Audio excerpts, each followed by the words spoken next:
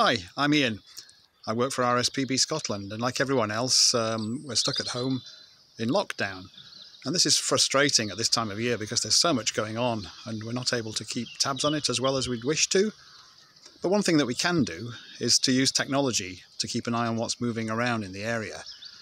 I'm lucky enough to have a small burn running around the back of the garden, and we know from past experience that otters do use this burn. So what we're going to do today is to set a few trail cameras and see if we can capture images of otters moving up and down the burn.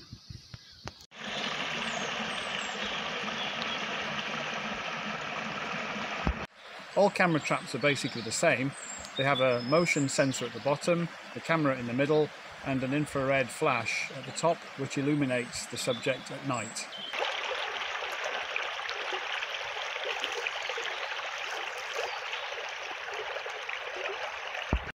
So I'm going to take this camera trap now and I'm going to put it on the post under the bridge here where there's a good chance that an otter might come through and get caught on the camera.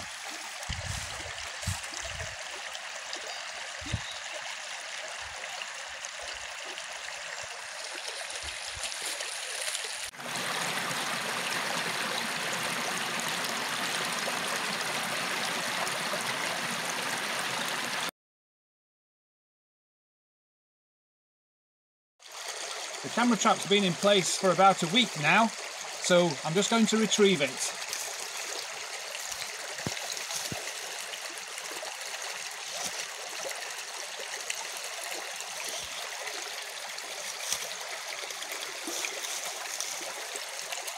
And now I need to go back to the computer and find out if we've actually caught anything on video.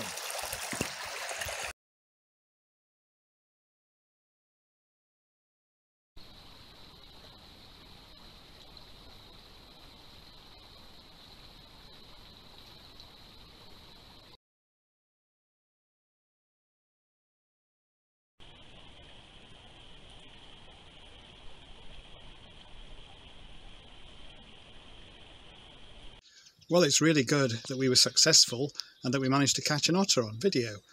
It was nice to see it sprinting on the rock, which is using its droppings as a kind of territory marker, and then heading off down the river. And also really nice to see that little wood mouse in the same area. What an amazing contrast between the size of the two animals. It's been good to have shared the use of the trail camera, the camera trap, with you.